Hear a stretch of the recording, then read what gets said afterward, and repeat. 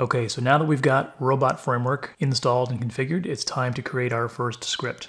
So the agenda for this unit is that we'll do an overview, we'll talk about organizing project files, we'll talk about the sections of a script file, then we'll choose a library and write some steps, and finally we'll run the script and examine the excellent Robot Framework results file.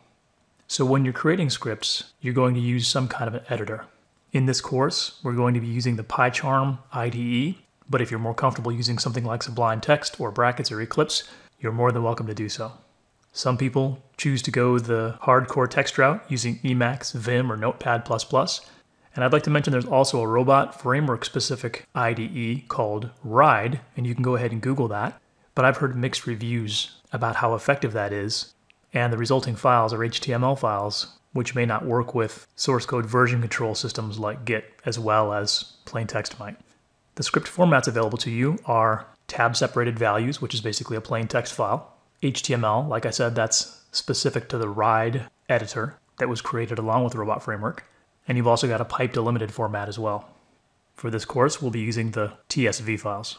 Robot Framework scripts are mostly keyword driven, and what that means is we can type in some simple plain English words to invoke pre-written logic in some pre-existing libraries that have been made available to us.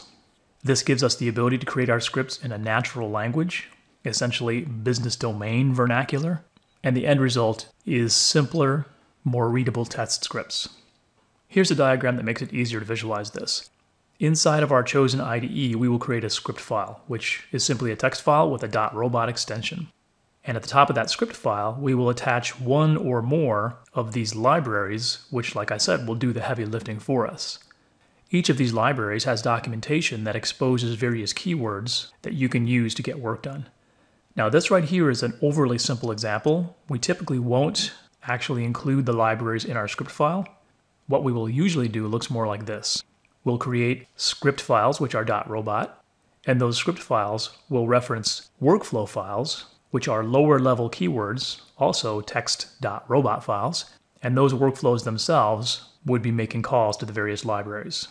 So you can see the libraries we have access to include built-in libraries that come with Robot Framework itself, and also external libraries which can be installed by using pip install and then the name of the library.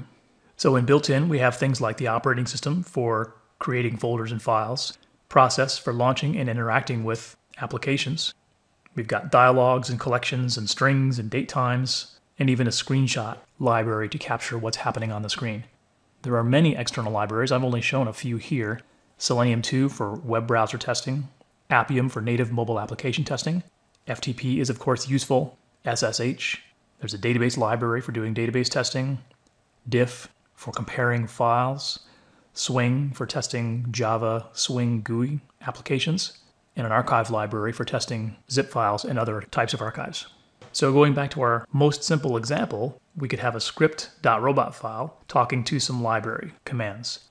This is what that would look like. You can see inside my project here, which is in my base directory of C development robot scripts, I've got a project in a directory called demo, and inside there I've got a script called amazon.robot. And there's really nothing else in my project. In my script, you can see I've pulled in the Selenium 2 library, and down here I've created a test case which makes use of Selenium 2 library keywords. Each of these lines begins with a Selenium 2 library keyword. So that's what a Robot Framework script looks like in its purest, simplest form. Like I said before, this is a blatantly simple example, and in future videos, we're going to be refactoring this so it's more readable, more modular, and more object-oriented. When you want to explore what's available in these libraries, simply visit the robotframework.org website, click on Test Libraries, and here you see we have a listing of the standard libraries. If you click on External, you see the external libraries. And when you click on any one of these links, there's going to be some reference to the keyword documentation, which often takes you to an excellent documentation page. So in this scripting example, we're going to start off very, very simple. We're going to create a script.robot file, which is going to talk to the Selenium 2 library, which in turn is going to invoke Selenium WebDriver to drive some browsers. In future videos, I'll show you how to organize and create scripts in a more realistic fashion, which would include a script file, which talks to various keyword files, which then interacts with page objects. The page objects will then talk to libraries, and that library would interact with the system under test. But for now, we're going to start simple.